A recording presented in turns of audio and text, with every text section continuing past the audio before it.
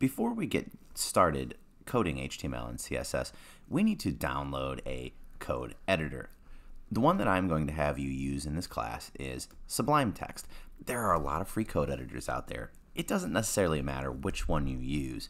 Find one that you're comfortable with as far as formatting goes and use that. This will just be the one that I'm using for the class because it's free and easy. All you got to do is hit download, whether you're Mac or PC. You'll get a download file. I'm going to go ahead and download that.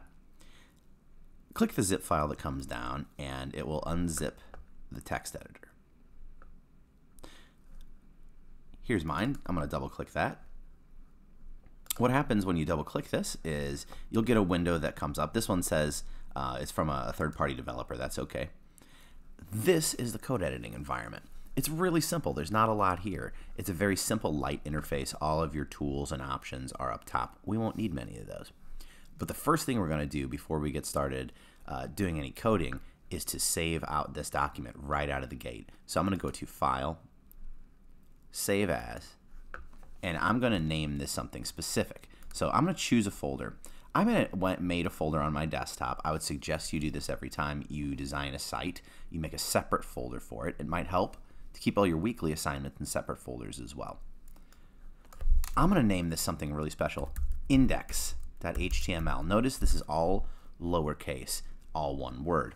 This is really important. The first website that you make, and every website subsequently that you make, the homepage must always be named index.html. The server that you're going to put this on later on to get this thing to run on the internet is going to look for index.html as the name of your homepage. If you don't have something named that, your page just won't load. So go ahead and save that into the folder. .html is the extension. Hypertext Markup Language makes a web file. Hit save.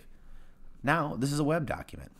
There's not much to it, but this is our beginning web document. Now that I've got this saved out, I'm going to put in some basic tags that every HTML page needs. And I'll explain what tags are. This is the beginning of any web page, the HTML open tag. Now, when I say open tag, what does that mean?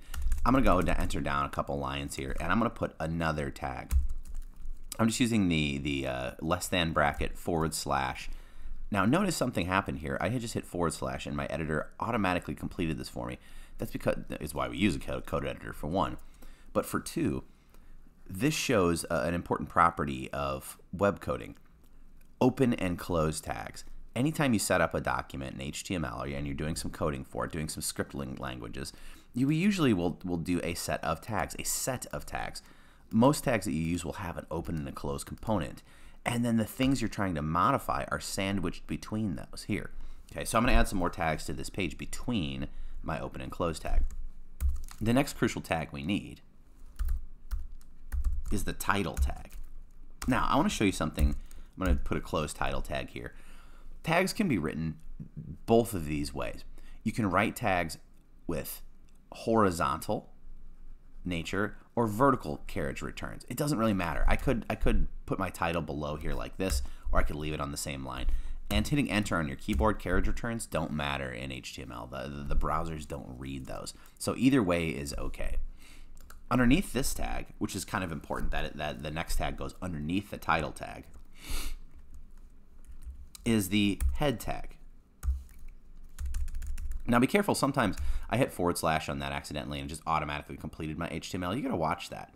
I'm gonna put a close head tag because this tag actually goes around the title tag.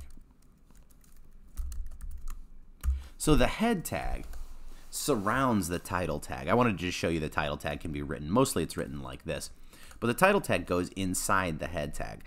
I wanted to kind of show you this way for a reason. The head tag is a tag that contains a lot of information about your HTML document. Inside this title tag, I can put some different text and things of that nature, which I'm going to do in a minute. And I just wrote it in this fashion so it picks it out apart a little bit so you can see the difference. What you can also do is hit tab on your keyboard to cascade these things. This is called a cascade. This is just an organizational scheme that you'll use sometimes designing your pages. Sometimes you can move these things around by hitting tab just to see the flow a little bit better. You don't necessarily have to do these things, but it helps a little bit to read it. All right, last tag we're going to put in here. The body tag, the most important tag. This tag is the tag that contains all of the stuff in your web page, essentially. Anything you put in this section, the body section, will show up in the actual browser. Now, I'm going to go ahead and hit File, Save. And I'm going to add some text in here. Because right now, this is an HTML document. And it will launch into a window, a browser window. But there's nothing in it. There's no content in it. So let's add some content first so we can see what's happening here. I'm just going to put my page title in the title section. This is what's going to show up in the browser tab up top. Let's just do something classic. Hello world for the body section. And I'm going to save that. File, save. Now, what you can do to test this, simplest way, go to wherever you've saved your index.html file and double click that. This will launch this in the default browser on your computer. A couple things have happened. Up top, you've got your title that we put inside the title tag here. Shows up top in the tab. The text hello world that we've put inside the body section shows up here. It's that simple. To make a website, this is ready to launch and to drop onto a server on the internet. This is the very basics of making a simple page.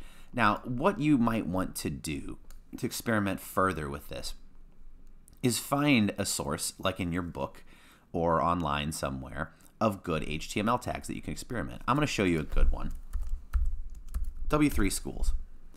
W3 Schools is a pretty good place to find HTML and CSS reference.